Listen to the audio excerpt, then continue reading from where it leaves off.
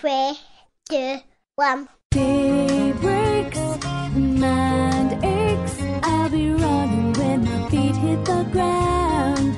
Welcome to From One Mom to Another with Cindy Anderson. I subscribe to the belief that women need women. As a mother of 7, she is versed in all aspects of the triumphs, joys, and challenges of parenting. Tap into your own strengths and trust that you are the best mother your children ever had. And give yourself some credit. Take some time to breathe. You are doing better than you think. Now here's Cindy. You are all doing better than you think. This is Cindy Anderson from One Mom to Another. Today, Stephanie and I are going to talk about COVID-19, sheltering in place, and mothering in a world that has turned upside down. A woman by the name of Joy D. Jones said, "Women wear many hats, but it is impossible and unnecessary to wear them all at once. Instead, we have to focus on which to wear that day." I love that. Every day there is a list of things to do, all seemingly important. And part of being a mother is trying to figure out some sort of balance. And now things have become incredibly more complicated. We are in a COVID-19 pandemic, and it seems that there are more hats than ever that moms are having to wear. You know, life has changed, and the hats that we wear or have to put on have changed also. When change happens in our lives, we have our friends and our family, people who have gone through what we're going through already to kind of help us through it. But now everybody's going through it, and we're all going through it for the first time, and none of us have ever done it. It's almost like if your house caught on fire and you ran out and you looked around to get your neighbors and friends to help you put the fire out, and then you look and your whole block is on fire. Yes. And you realize, no one knows or is available to help.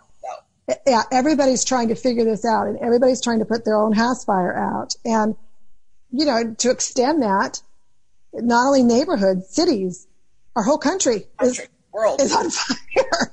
And how do we adjust to this change? I don't know. And 2020 is really not giving us a chance to adjust. No. Because, I think we started off the year with the whole continent on fire. Right. COVID, then murder hornets. I'm pretty sure at some point that meteor was supposed to hit the earth. That's right. A huge dust storm on its way. Earthquakes. Now we have the dust from Africa coming. So if 2020 would give us a chance, huge major social reforms that have, oh my goodness, a lot of just emotional bandwidth as well. Right. If 2020 would just give us a chance to breathe, maybe we're just better and faster to change. But yeah, every day there's something. It seems like. What are you doing to help you kind of adjust? You've got kiddos at home, and what does that look like? I think I mentioned this in episode 2 that our family went from in March, goals to thrive to goals to survive real fast. That's right. Our diet overnight began to consist of taquitos and bagel bites and right, emotional eating, Zoom meetings, and we just kind of found our new lows. Yeah, like our baseline lows. This is now rock bottom. As I'm trying to cope and figure out how I want to move my family through. Well, and that's fine. We can only go up from that point. That's right. Well, and I remember too when this first started. 2 weeks. I can do 2 weeks. Right. I'm an introvert. Right. I can do 2 weeks. I've been training my whole life for this moment. That's right. I don't have to go places. I don't have sport games for the next, for my kids for the next 2 weeks. Yeah. Perfect. We can do 2 weeks, and that's the biggest joke, because 2 weeks became 2 months. And what are some things that we've had to figure out how to actually make this adjustment, and especially helping kids through it. So what are some things that you've actually done that has helped? I think we started amongst my friends and I a Marco Polo group that we could talk to and just share feelings. Being able to process exactly what we are feeling with other people was huge. And, I looked for opportunities to laugh about things. I did. I looked up COVID memes. And I thought, if you can't laugh through something like not being able to use toilet paper, That's then right. when could you laugh through a problem? That's right. Yeah. If you can't laugh anymore, you're done. Like you Right. have to have a sense of Right. humor. Right. Yeah. I hold, some very deep religious views and a belief in God, and I turn to prayer a lot to try to find some Yeah. peace. Um, So I think, one of the things we wanted to talk about on the podcast is helping our children adjust to change. Right. Because, change is hard no matter what it is. And even if it's a good change, which this certainly has not been a good change, but all change is hard to adjust. And so how do we help our children adjust to their world? I mean, they went to school one day and came home and found out they weren't going back. Right. And, honestly, I think trying to help the kids laugh along with me at some of the different things helped to kind of take out some of the fear. And, I have to say, I don't think I realized at first how my kids were affected emotionally by this. I was trying really hard to stay positive. We were resetting new family goals, which I think really helped. We were coming up with fun activities to do during the day that could be done in our own yard or at the house to pass the time, some things we never tried before, board games, badminton, all these things that, kind of get swept to the side during the school year that you can't really focus on. But then, some of my kids were making some kind of random comments about being afraid to go to a store. And I thought, oh, okay, you are struggling to adjust to this. That just because your parents are staying calm, that just because you're safe, just because your house is standing, you have food, that doesn't mean that the uncertainty of it doesn't affect the children as well. That's right. And they want to understand what's going on in the world, and they certainly look to us, like you said, for that calmness, but they need to really understand it from whatever age appropriate way and level. I have a son named William, and we were Zooming with him and his sweet family, and when his son Luke was talking to us, and we were asking him, how things are going and about what he felt about coronavirus. And he started giving us statistics. Now he's 9 years old. He started telling us how you could get it, and that we needed to wash our hands. I mean, he had it all down, and he just kept saying that over and over. We would even change subjects a little bit, and then he'd have more to say about it. So he obviously is processing. But what I thought was so awesome is I said, "Hey, Lukey, how do you know so much about coronavirus?" And he said, "Siri." So, he's also been talking to his parents, obviously, about it as well. But, he's been asking Siri for facts. And, these kids, even though we tell them, yeah, it's going to be fine, they want to be heard. Right. They have feelings about it.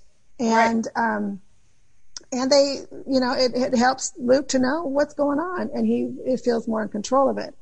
What are some things you've done with your kids that kind of help them adjust to the change?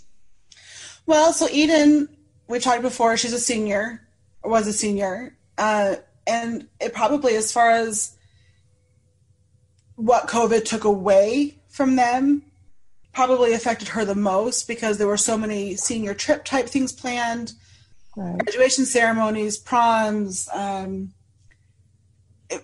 looking forward to whether or not she could even go to college if campuses were going to be closed. So we kind of brainstormed some ideas of things that we could do and to replace those things that followed social distancing and state mandated orders.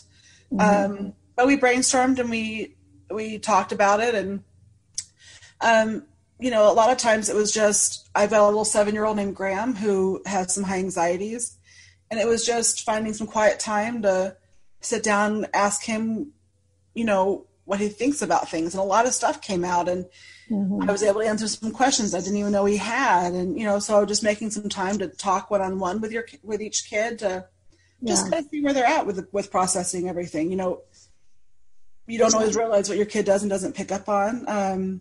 That's right. Scheduled We scheduled each weeknight has a different family activity theme. Mm-hmm. So Monday nights, we actually talked, with you and Dad about doing grandparent game night over Zoom. Mm-hmm. Tuesday was movie night. Wednesday was mine and Ben's kind of sort of date night as best as we could manage to take out and just finding some place to park and talk. On and on and on through the week so that the kids had something to count on every single day. And it was fun. And it really, until about May, we all were really enjoying the extra time. Now, by the end of May, we were all getting a little tired of being at home. But well, and I think, really to close this segment out, the key is how you're feeling your children are going to feel. You feel disassociated with your friends, your children are going to feel that way. Right. You feel uncertain in the world because of the changes, that's how your children are going to feel. And yes, everybody's house is on fire. Absolutely. But we can look at this and we can work with our children and we can do things for ourselves that help us get through and accept what has happened. Yeah. And then our next challenge is going to be how to find balance in this new world. So how do we balance our world? I have this picture of that, that plate trick when the magician. The sticks with the sticks, with all the plates circling around. Yeah. But instead of plates, there's hats. And, when everything is changing like it is, we have to decide what matters most. I mean, women are having now to work from home around their children who are at home. Mm-hmm. We're having to homeschool those children. The chores in the house intensify because we're all there. And often our husbands are, if we're married, our spouses are there. And our kids feel like they need a brand new cut plate, bowl, spoon, knife, fork with every single meal snack. So they feel like, summer vacation started in March. Right. And didn't, and we have to figure out a way to have some sort of normalcy and structure. Right. Do you remember when you would tell me something as a child and I wouldn't let you do it and you would go, well, Jackie's mom said it was okay, or my teacher said I should do it. Well, so-and-so's parents said I should be able to. That's right. And do you remember what I would say to you? I remember it said well, they're not the boss of me, or they're not in charge. Yeah. I would say they aren't the boss of me. Right. And I think this really kind of applies. I think, in this environment, there are so many places tugging and pulling, and everybody thinks it's number one. School thinks it's number one. Work thinks it's number one. And everybody's telling the moms, hey, I'm number one, and this is everything you have to do. And I think at some point, in order to put our life into balance and what's going to work for our family, is to tell the world they are not the boss of you. They're not. And I would say, as a nod back to our previous episode, there are areas in life that all of your friends are going to thrive in, and they may not be the same areas that you thrive in. That's right. So if you're they have different priorities for their families as well. Exactly. I have a friend that's fine too. Yeah, she made this beautiful homeschool schedule chart, and it was amazing, and she's amazing, and she stuck to it, and she got her kids through all of the homeschooling lessons, or her version of it, and it was fantastic. That's not my strength. I had to work a little harder. I had to improve in that strength, but my strength is fun, and I worked really hard to make sure my kids had fun to help kind of get us through this. Yeah, that's right. And I think, when we can claim that the world is not the boss of us, we also, so important to put our own individual stamp on what balance looks like in our home. Mm-hmm. And, we have this great opportunity to help our children learn how to balance and prioritize, because, they think, oh, summer vacation, on goes the screens. That's not going to work all day. There has to be some sort of structure. And so we have to figure that out, how to do that. Right. What are some of the things you've done? Well, so I tried really hard to start out helping the kids keep up with whatever assignments were coming home from the teacher. And our situation was a little bit different in that our school shut down in phases. We didn't know from the get-go how long we were going to be out of school for. And so it was about the middle of April when our teachers were able to start giving the kids assignments again. And I tried really hard to keep up with it, but I just couldn't. So I came across this quote by Emily W. King. She's a doctor that I absolutely loved. And in it, she talks about how, parents cannot do everything. We can't be stay-at-home parents. We can't be working parents. We can't be teachers all at the same time. And she says, it's not hard because you're doing it wrong. It's hard because it's too much. Do the best you can. When you have to pick, because at some point you will, choose connection. Pick playing a game over arguing about an academic assignment. Pick teaching your child to do laundry rather than feeling frustrated that they aren't helping.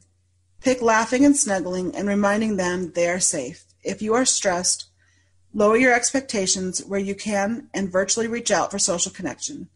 We are in this together to stay well. That means mentally well too. I love that. Yeah, it brought me so much peace, and it was our fallback that when we would try to do hard things, we would go as long as we could, and when that got to be a lot, our fallback was the connection, the doing something fun together, the, hey, let's not worry about this math assignment right now, let's go outside and toss a ball around or run around on the play outside. Right. That was what I fell back on, was figuring out what our family default was going to be and embracing it when things got hard. And they got hard a lot.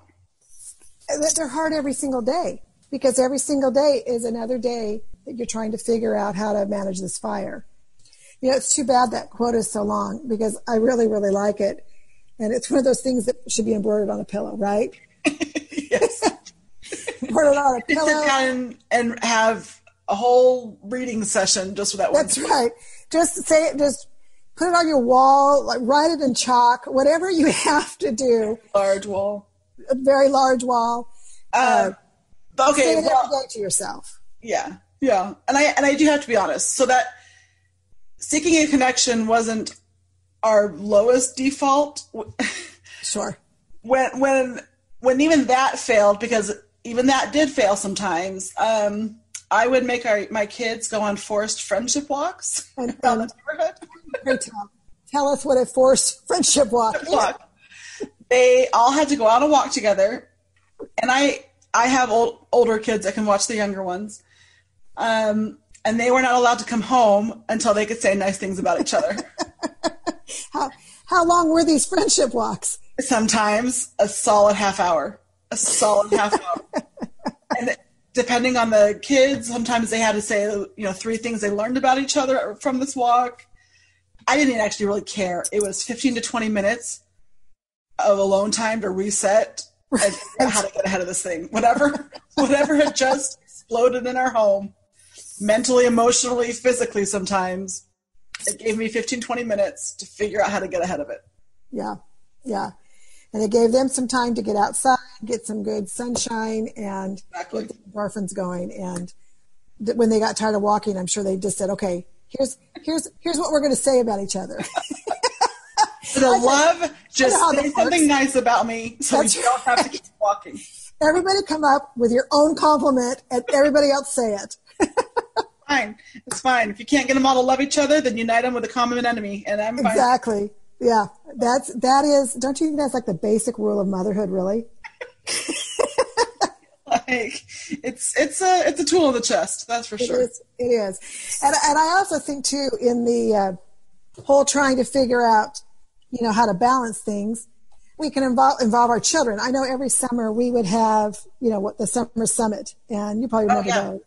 Yeah, the nerd in me loved that planning meeting. My favorite thing about summer vacation was the summer summit, because it involved planning and poster board and markers. There were schedules and stickers and all sorts of things, yes. But I knew that the way to survive the summer would be to get the kids involved in it. Yeah. Because me getting up every morning and saying, okay, guys, this is the schedule. This is what you have to do. These are your chores. Mm-hmm. That never, there aren't enough friendship walks for that. No. And so you all agreed. You all agreed on your chores. You all agreed on the activities, and we had library day and play day, and Right. we had our summer Yeah. somewhat structured out. And so, Yeah. When kids feel like they can be part of the solution, not Yeah. perfectly, but more often than not, they enjoy the process so much more. that's right. And so maybe, we need to have a COVID-19 summit with our children and say, school is important, play is important, my job is important, your dad's job is important, or, all of these things are important. How do we, as a family, how are we going to all put these together and get their participation and agreement? Right. And so maybe that helps them. Part of finding balance is also, there's a major component in that, is that we all need human interaction. And as we figure out this balancing act, that has to be a key part to it and one of the most challenging parts. So in a time of social distancing, how do we ourselves and how do we help our children achieve some sort of social humor interaction during this time? I mean, During a time when you're not supposed to have any social interaction. And like I said, the beginning of the podcast, the first 2 weeks, yeah, we can do it. The next 2 weeks, I mean, okay. A little harder. Enough is enough. And we are, even the most introvert person needs that human reaction. And our children's lives, we would love for our children's lives to revolve around us, but it does not. It revolves around their friends. And what a difficult time to figure out how to do this for ourselves and for our kids. So let's split that up, and let's first talk about some things that we can do for ourselves. So let's go back. So it started in March, the middle of March. Then schools closed until the middle of April. And then by the middle to end of April is when our governor said Virginia was on a stay-at-home order until June 10th. Okay. And that was my low point. And I cried. I kind of I went and sat in my van, locked the doors, and I cried for a hot 5 minutes, just trying to process what that was going to be and what that was going to look like. So what did you do? What did you do to help yourself? Well, I drove to Chick-fil-A and got myself a large Diet Coke, light ice, because otherwise you're getting ripped off. As you do. As I do. And yeah, I talked to people at the Marco Polo group. I called you. I called sibling, just trying to find some help. And it did feel a little bit like asking a drowning man for a leg up. Right. But you did. It was that desperate need for connection of holy cow, life is feeling hard right now. And that was huge. And then we these other women, we decided we would listen to podcasts, and then we would meet in socially distance approved ways. So we would especially once our state entered into new phases, meet in a parking lot that wasn't being used, sit 6 feet apart from each other in a big circle. And we talked about podcasts, and we used that almost like a pseudo book club. And it was so nice to have something to talk about that wasn't COVID related. Yeah. And let me just interject right there too. I think that's such a really good idea, and I think it's such a great point that there has to be something else to talk about. Yeah, just a little bit of normal. And I would meet friends for a Diet Coke date. We would stay in our cars. We'd park 6 feet apart and just talk, and just kind of sometimes mental dump of just getting our thoughts and feelings out there.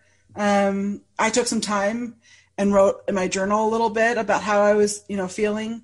Wednesday nights became my self-care night. So they were date nights with my husband.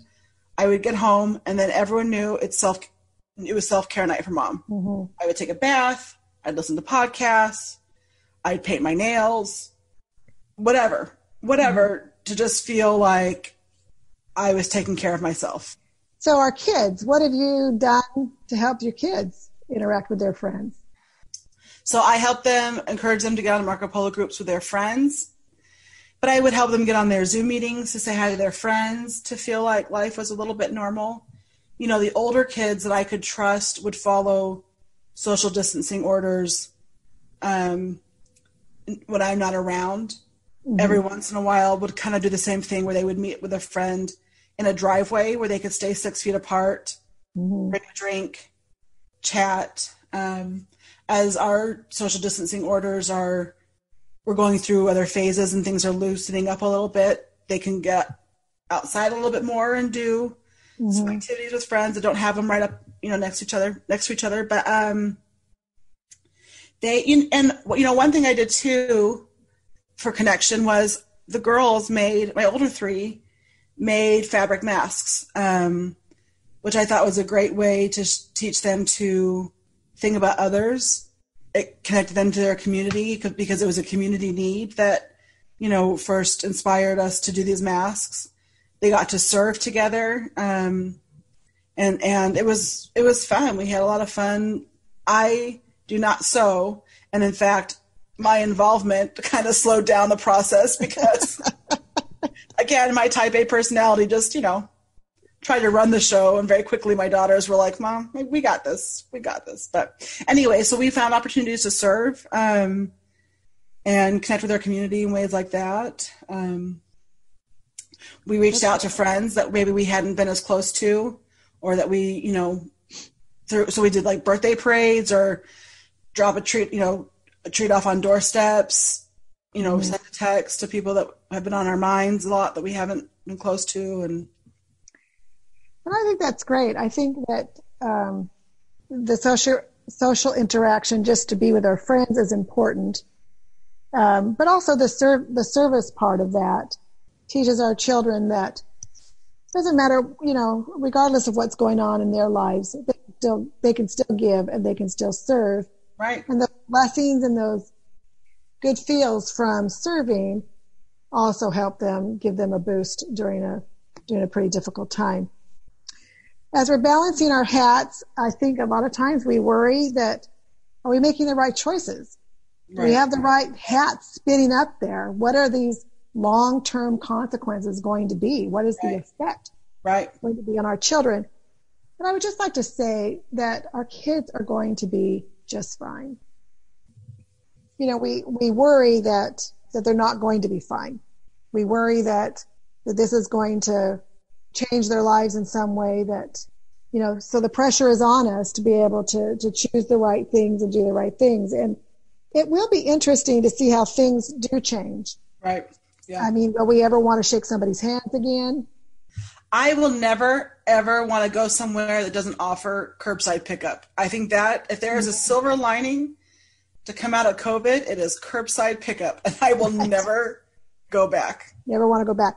There will be some things, obviously, that come out of this that will never change. Right. But this too shall pass.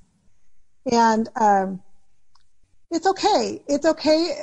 There's been a lot of disappointment, a lot of missed things that we had plans that had to be changed, new hats that had to be worn, schedules that had to be changed, all the things that we've talked about. But, we also need to trust our children. Right. They can't handle disappointment. Yeah. We don't have to go around and make sure that they don't feel anything during this time. Right. We can acknowledge those feelings of disappointment and loss and grief of normalcy. Right. And they could come out better, for it. Right. Absolutely. Absolutely. They're still going to graduate. They're going to go to college. They're going to get jobs. Mm-hmm. I mean, maybe they won't figure out algebra. because not when your kids have me as the no, they would no. My children would have to get math tutors, because that's not going to happen in my home. However, they'll these things we'll figure out. They're going to have families, and they're going to talk about, our parents. The best our parents could do us is that they had to walk 10 miles both ways uphill to go to school, right? Right. I mean, our children are going to be able to talk about, being involved in a pandemic and not being able to leave their house and having to go on friendship walks. I mean, they have stories, right? Right. And so I think, the opportunity that we have here as parents, as family, is to help our children. We need to do this ourselves too, but help our children see beyond what is happening today and imagine a bright future. Yeah. That just because things are uncomfortable now, maybe even some things, especially if your family has been more directly affected by COVID, that things could be bad now, it doesn't mean that there isn't hope in the future. That's right. And, we've talked about your daughter Eden, who this was her senior year, and she missed her senior trips and her senior prom and her and her graduation. And all of those things are disappointing. Mm-hmm. That's a special year. Absolutely. But she also did it with grace. Right. And she, you had some good conversations with her. And for her graduation, we had a family Zoom graduation ceremony. Yeah. And that was so fun. And she, she walked across the family room and got her fake diploma, just like she would have gotten a fake diploma at the real. Right. She got to give the valedictorian of homeschool. That's right. Yeah, that's right. And, her sister said really nice things about her that she didn't have to pay them to say. Well, between you and me and all the listeners. I'm kidding. No, I know you are. Yeah, it was just really sweet and very heartfelt. And then each of the families went around and talked about Eden and her accomplishments and told her that we loved her. And I thought it was a lovely ceremony, and it probably meant more to her than a big formal thing. So, and I think personal. And I think what COVID and this pandemic and social distancing is teaching us all to do, I think, is to creatively solve problems in our lives, maybe better than we had been doing, because life relatively was running a little bit more smoothly. So there wasn't the need to be as, creative and right. I think that's a good thing to pass on to your kids. Oh, you've got a tough problem. There are ways to figure this out, and they're going to come out of this maybe with some better problem solving and creative thinking capabilities. That is, yes. I say that with a lot of crossed fingers and hope in the voice. I believe that to be true. I think that because this is a reality, that there just isn't going to be those ceremonies, and there were summer plans, there were camps, the list is endless of all the things that did not get to happen. Right. And but as they learn to problem solve, they come up with a creative solution. I think that's a great skill, and it teaches them to not give up, to look to a brighter future, and look at their lives regardless of what is going on with optimism. Right. I think probably a really good way to end this little segment is there's a quote. I went to an online writers conference, and the keynote speaker said, "When you persevere, you return to the world stronger and braver." And I think that's true. I think that is true for ourselves, and it will be true for our children. Yeah. It seems like forever, and we don't think this is ever going to end, but it is. Right. We are going to. There's going to be solutions to this, and we will get back to some sort of a normalcy, and we will return to the world stronger and braver and better for it. Yeah. Okay, well, that's it for today's show. I hope something we said will help moms as they are trying on their different hats. And please remember that while we have some really important hats, we can determine which ones we wear, balancing life as it is now with those priorities that we set. We can instill in our children the idea that they can have some control over what is happening and find ways to build hope and resilience. As always, thanks for listening. You can check out my website on onemomtoanother.com. And as always, remember, you are doing better than you think.